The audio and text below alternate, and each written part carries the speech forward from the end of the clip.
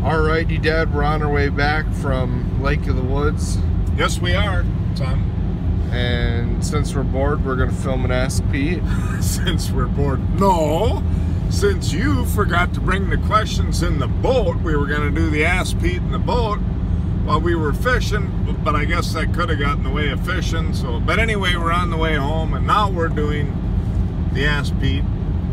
Not because we're bored, son, because we want to answer these questions. Right. Alrighty, Dad, so our first question is from Daniel Fetchak, and his question is, what length and weight rod do you like best for twitch and glide baits?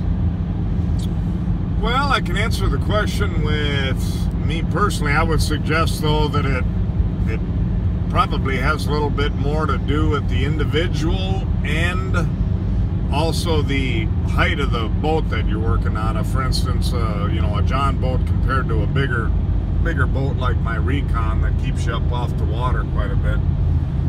You might want a longer rod in general.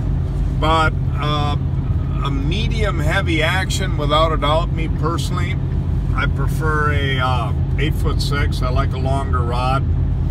And but a medium heavy action, what may be actually even more important, you don't want too soft of a rod in the top half because you won't get any actual snap then. So you wouldn't, you know, to me, you wouldn't really want a medium action.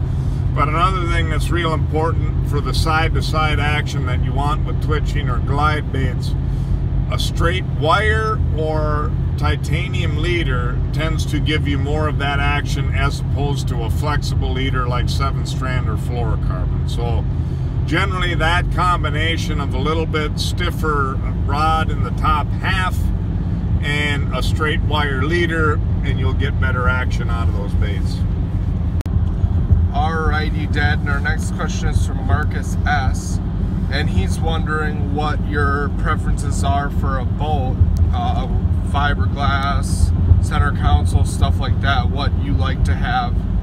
You know, you've had a lot of boats over the years, so what you all like to have in your boat. What's the word I'm looking for? What's the premier boat for you? Yeah, the premier boat. Well, overall, I prefer the glass over aluminum. Just strictly because the ride is better, because they're able to make a formed hull rather than basically a V shape. And so when it comes to ride, bigger water, without a doubt that some hulls are better than other with ride, but that's important. Glass overall handles a little better fishing as well from that standpoint.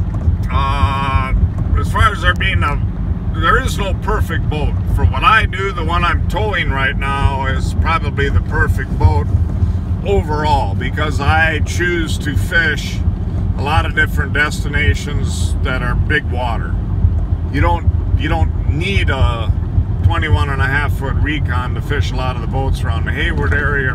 Probably isn't the most efficient boat there, but as long as you can get it in the boat landing, obviously, you know, you can fish out of it and be extremely comfortable with it. So I do not, overall, having fished with a center console, there's advantages and disadvantages. I do like that, but what I go with, strictly, let's just say musky fishing in mind for big water, I don't like any other extra consoles or walkthrough or anything. Take comfort out of it. I understand there's those options, but ideally I want the most room. I've only got the driver's side console.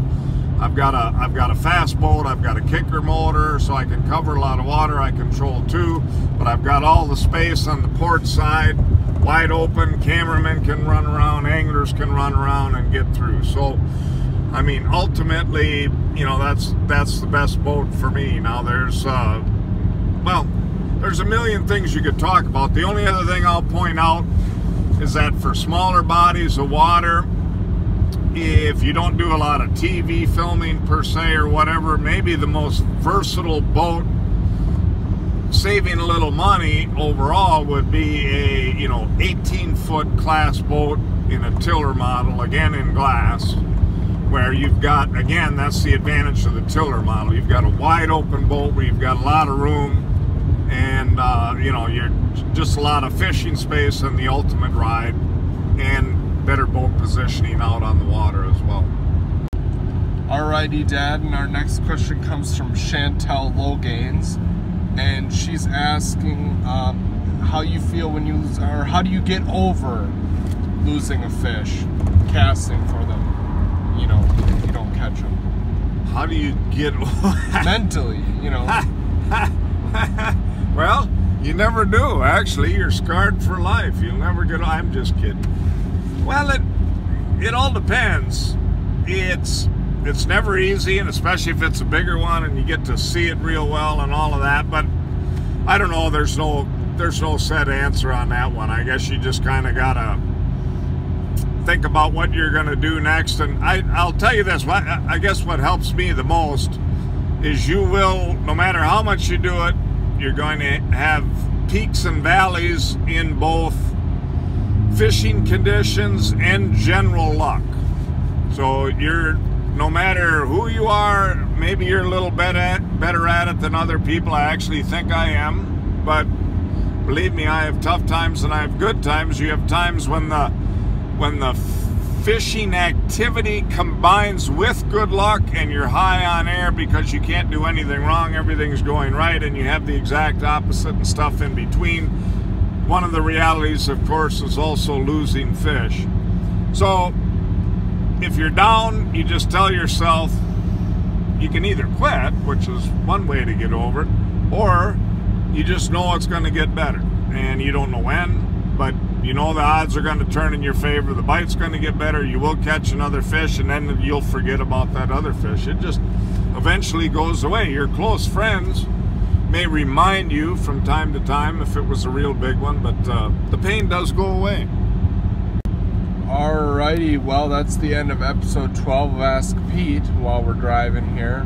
Get a little more excited, son. Your voice. I am excited. Your voice is not excited. I'm burnt up. Yeah, we were burnt up from the 12-hour days in the sun, that's for sure.